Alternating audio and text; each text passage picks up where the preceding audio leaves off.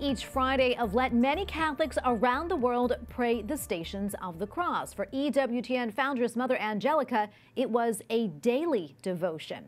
EWTN Chaplain Father Joseph Mary Wolfe collected the spiritual wisdom she shared with him into a book titled Mother Angelica's Way of the Cross. The booklet, which is available at the EWTN Religious Catalog, features pictures of the actual stations Rita Rizzo prayed in front of in her native Ohio before entering the monastery. And Father Joseph Mary joins us now from Alabama. Father, wonderful to see you. First off, if you don't mind, talk to us about what inspired you to put this book together. Yes, so you may know Mother Angelica had a major cerebral hemorrhage Christmas Eve 2001. And so she really went through a difficult time, but she had a wonderful group of retired nurses and active nurses and doctors who cared for her over the course of those years. Especially at the end, she was bedridden for 8 years. And they just loved to be there. They loved to be in her room. And Mother Angelica eventually did, of course, pass away in 2016 on Easter Sunday. And they said, Father Joseph, we want to visit the places where Mother Angelica grew up and the monastery in Canton, Ohio. Would you go with us? So I agreed to go with them, and we visited these places. We actually stayed at the monastery where Mother came from in Canton, Ohio, Santa Clara Monastery. And we visited her birthplace and Rhoda Weiss's home that had such an impact on her. And then we visited St. Anthony's Church. And St. Anthony's Church is where Rita Rizzo, when she was a teenager, prayed the Stations of the Cross. And I said, you know, this would be wonderful if we could take these actual stations that she prayed before and make them available to people. So that's what we did. Oh, that is wonderful. You know, I want to know, why did the Stations of the Cross mean so much to Mother Angelica? You know, I was talking with a woman that knew Mother, and she had a brain tumor that had to have surgery on, and it left her somewhat debilitated. And she said, you know, I think the most important lesson that Mother left me, she said, is how to suffer well. And that Mother herself, of course, had a variety of sufferings with her family breakup, with her physical problems, and her mother's depressions and those sort of poverty that they grew up in. And that's why Mother could relate to people, because she understood their sufferings.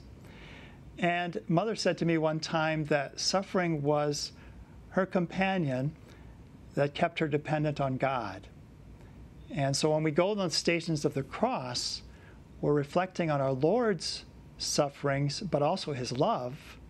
And something of His strength and His love is imparted to us. Love that. You know, I'm wondering also, do you have any advice for the faithful on how maybe they can incorporate the Stations of the Cross into their prayer lives, not just for Lent, but year-round? Yes, you know, I'd visited Mother Angelica, and this is related in this book. When I was a young friar, I was troubled, and Mother could see that I was troubled, and we were talking. And she had on her desk a little plaque with all 14 Stations of the Cross. And she said, you need to make the Stations of the Cross every day, because she knew that I would find strength in that. Life has troubles. Life has sufferings. It has difficulties. And so when we see that our Lord has gone there first, like I said, something of His love, His strength is imparted to us when we reflect on these different stopping points on His own way of the cross. That's great to hear.